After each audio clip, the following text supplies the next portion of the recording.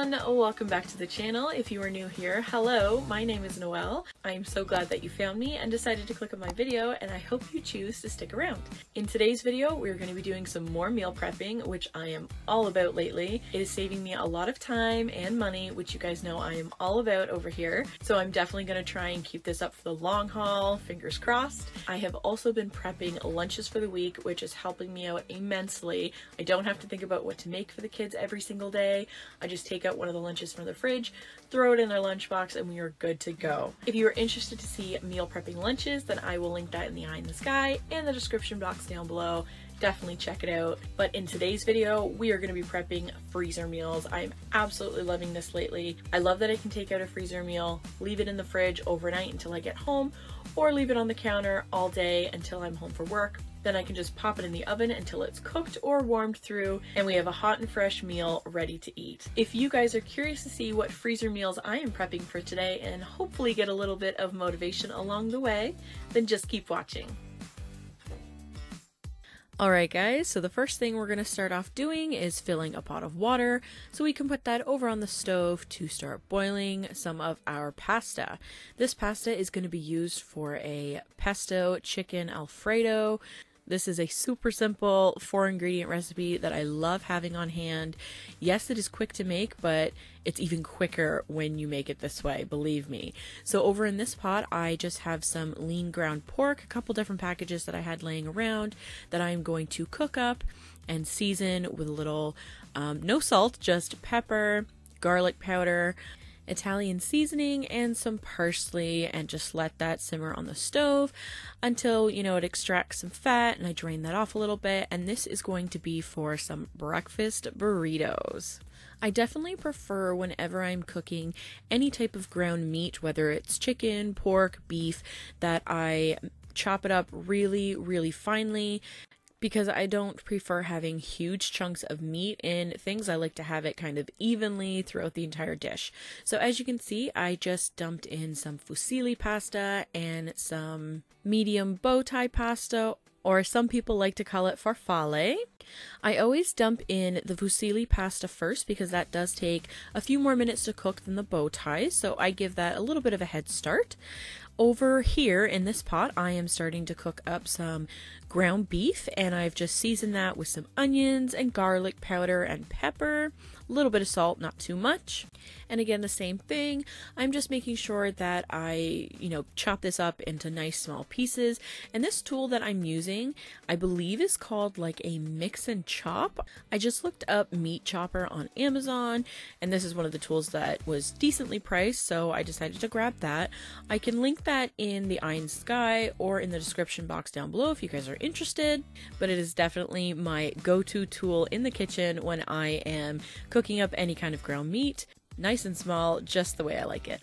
Now that the pasta is all done cooking and it's drained, I am just adding in a couple of jars of 4-cheese Alfredo sauce along with 2 jars of pesto. This is so good, guys, and so easy. It is definitely a meal that everyone will love. You can definitely make this vegetarian and leave the chicken out, but I really like adding chicken in. It gives it a nice protein. It's not too strong, it's just perfect. So I'm just going to mix in the Alfredo and the pesto, and then I will start chopping up some of the chicken. And this is chicken that I cook myself. I just buy some, plain old chicken breast at the store, and I pop it in the oven with just a little bit of extra virgin olive oil along with some barbecue chicken seasoning on top. And this is my absolute favorite way to cook chicken breasts. It is amazing on sandwiches because it's seasoned, and then it's amazing to add flavor to any dish that you'd like. This is also a really good way to help stretch any type of protein that you have. If you are not using protein as the bulk or base of your meal and adding it into something like this, it really helps cut down on the amount of protein each person is consuming, basically. So I had 3 chicken breasts left, and this is what I did with them. I chopped them up and added them into, a big double batch of the chicken pesto pasta, and it made those 3 chicken breasts stretch over so many more meals. and it's something that is going to last for a while instead of just having 3 chicken breasts for us and, you know, 1 meal and done. This is something that I try and do quite often, especially with the rising costs of meat and everything else in the grocery stores as of lately. This is definitely an easy way that you can help stretch your dollar on meats and such. Now I have just a couple of foil pans that I am spooning in the pesto pasta into. Now each one of these pans will do us like 2 separate meals. And when I say that, I mean that there's 3 of us that are eating from these pans. So that'll give us 6 meals altogether from 1 pan, and there's 2 pans, so that's 12 servings altogether. Plus in the pot there, as you saw, I still had some left over that I'm going to later on separate out into a few different containers, so then we can have those for lunches, or it can be used as a side for supper along with some vegetables that we might be having. The possibilities are endless. So now I am just writing out the name of the dish, pesto chicken Alfredo, some instructions: thaw in the fridge overnight, bake at 350 until warmed through for about 20 minutes. These foil pans I picked up at the dollar store. They were 2 for $1, so they didn't come with any type of lid, but I don't mind that because I like writing on my foil and covering the top of each pan with it. Doesn't bother me in the least. So that's what I'm going to do now, just covering them up, getting out, you know, as much air per se as I can, nice and tight on the top there. And now I have 2 pans ready to head into the freezer.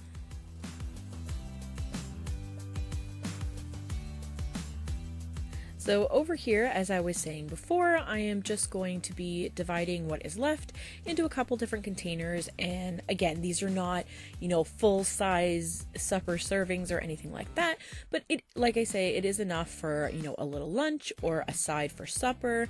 And that type of thing works out perfect for us because, again, it is giving us a little bit more bulk to a meal.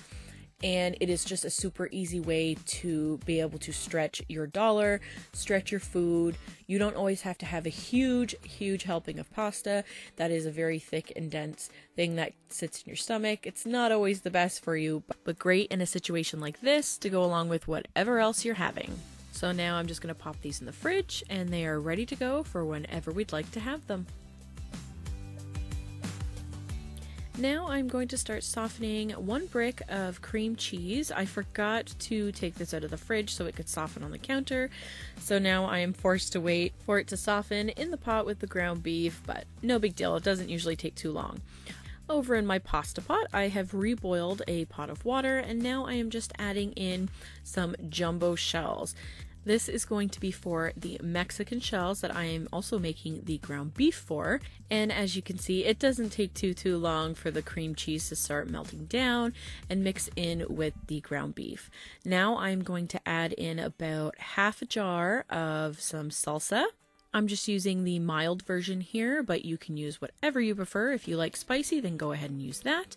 I always start on the cautious side, so I add a little bit at a time because I don't want the shells filling to be too sloppy and have it be running out of the shells. I usually end up using an entire jar, but like I say, to be cautious, I add it slowly until I can see the consistency of the ground beef, and a full jar just worked out perfect. When cooking your jumbo shells, I do find that you need to be very careful and watch them very closely.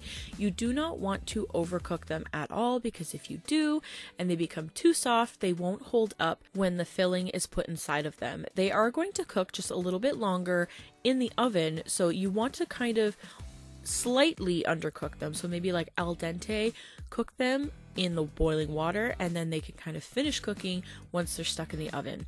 As soon as you take them off of the stovetop and drain them, you immediately want to douse them with cold water to stop the cooking process. Again, this is to help them not to go soggy or overcooked, so they can hold the filling nicely. Another reason rinsing the shells after they're done cooking is to help them not stick together while you're waiting to put the filling inside of them. Normally when you have a pasta, maybe you're mixing a sauce into them, so that helps them not stick together. But for something like this, where you don't really have a sauce necessarily on the outside of them, it's very helpful, such as when you're making lasagna and things like that, to rinse them and keep them separate from each other. Now I've just taken a can of some plain tomato sauce, poured that in the bottom, and make sure I've just given an even layer to the bottom of the pan. This will help the shells not stick to the bottom when they're put in the oven while cooking. I am spooning about 2 tablespoons worth of filling into each shell, and then I am topping it off with a little bit more tomato sauce, some Mexican blend cheese, and moving that over to start onto the second pan.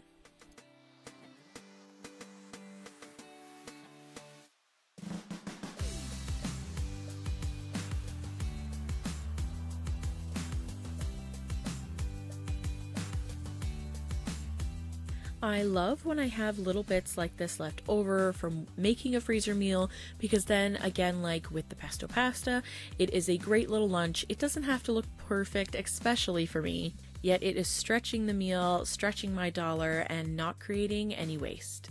Now I am just writing on my foil Mexican stuffed shells. Thaw in fridge overnight or all day if I forget to take it out the night before. Bake at 350 for about 20 to 30 minutes because, like I said, most of this is pretty much cooked through. And another 2 super simple freezer meals ready to go. Next up, I've just thrown a couple more chicken breasts fully cooked into my KitchenAid to shred up. This is going to be the start of a few chicken enchilada freezer meals. One thing you will notice is that my kids are not big on spice, so I do alter this type of recipe from the way that is normally prepared to accommodate my children's tastes. I like spice, but them not so much. So as you can see, I dumped in a brick of some cream cheese, again to help start melting that down so it's easier to incorporate into the chicken. And now again, I am adding in about half a jar of some mild salsa and stirring that in. Again, I realized I will need an entire jar. This is a bit more of a chunky salsa, which I prefer, but it's still kind of thin enough, not as chunky, so the kids will still enjoy it. Once the cream cheese starts to fully, melt down, you'll see like there's a few pockets of cream cheese that you really gotta make sure is stirred in. Again, this isn't fully melted down, so it will take a few minutes on the stovetop just to kind of get fully incorporated, get all those flavors mixed in well together. And then after that happens, I am adding in a bunch of Mexican blend cheese as well. Whatever's left in this bag, I'm adding in, and then I'm going to add a little bit more from another bag. So I would say maybe about 2 big handfuls, so maybe about 2 cups-ish of cheese altogether. But honestly, a lot of times I don't measure when I'm making things like this, so it is just kind of whatever you prefer. If you guys don't like as much cheese, then don't add as much. If you guys like more, then definitely add more. You can definitely suit these types of recipes to your taste and your family's taste. It's completely up to you, to make it whatever way your family likes it. Green chilies would be a really, really good addition to this, if your family can take the heat, that is. Now I'm just taking a 3 tablespoon measure scoop, I believe it is, and adding in 1 scoop of filling into the soft tortilla shells and rolling them up and sticking them into the foil pan.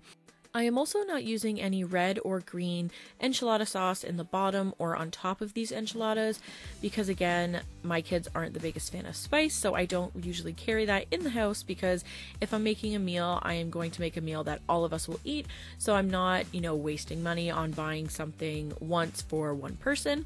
Again, trying to save that money, stretch your dollar right.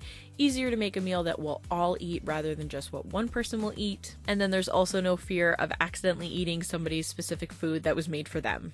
I already had a bunch of taco-sized tortillas and burrito-sized tortillas in the house that I needed to use up, and I figured this was the perfect way to get them used up, along with having them used for my breakfast burritos later on in the video, because they are definitely something that freeze extremely well. Now I am just adding a bunch of the Mexican blend cheese to the top of these enchiladas to hopefully help with the lack of enchilada sauce on the top. I do like to make sure that there is a bunch of cheese on the top when there's no sauce, because I do not like a crunchy hard enchilada. I do like the soft ones, so that's why I use the soft tortillas along with a bunch of cheese to help kind of cover it and protect it from the heat of the oven. Now I'm just creating the labels for the top. Say chicken enchiladas, thaw in the fridge overnight, bake at 350 for 15 to 20 minutes, and there you have it. We are done with 3 more freezer meals ready to go. Lastly, we are going to start on the eggs for the breakfast burritos finally. I am just starting out by cracking a whole bunch of eggs into a bowl, adding a little bit of salt and pepper and a little bit of powdered garlic. Always gotta season every layer, am I right? And I'm just whisking those up until they are very, very well combined. And I'm going to be throwing them in a pot on very low heat with a little bit of butter in the bottom to start cooking them low and slow to have some scrambled eggs for in the burritos. I learned quite some time ago that the best way to cook great scrambled eggs is to cook them very low and very slow. Obviously, when you put them in the pan, you don't want to have them up on a very high heat because you can tend to crisp them when you're cooking them too fast rather than having a nice fluffy scrambled egg, which is what you want in a breakfast burrito. So that is how I cook them.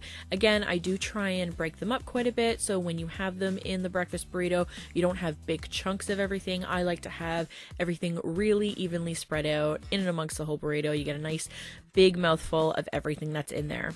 So the first set of burritos that I'm going to be making is obviously with some scrambled eggs, some of that Mexican blend cheese and or marble cheese. I know at this point I was starting to run low on the Mexican cheese, and I also have some bacon that I had cooked up previously for breakfast a couple days ago that I wanted to use up, but then the rest of the burritos will be the sausage, egg, and cheese that I started to make at the beginning of this video. So I'm going to stop talking, let you guys enjoy some music, and I will be back at the end to close out the video.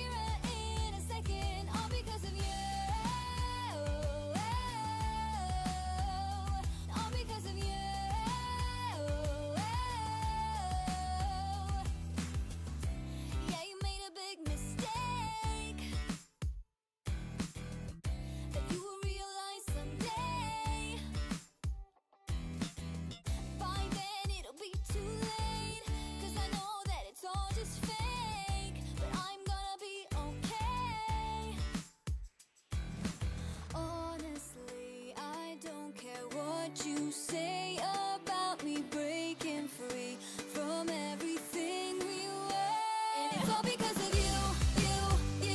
Did you think I'd forget it? All because of you. It'll be clearer in a second. All because of you.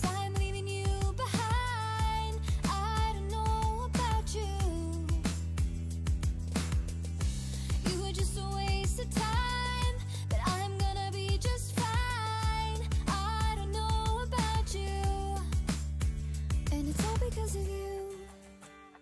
Did you think I'd forget it? All because of you. It'll be clearer in a second. All because of you. All because of you. And it's all because of you. Did you think I'd forget it? All because of you. It'll be clearer in a second. All because of you.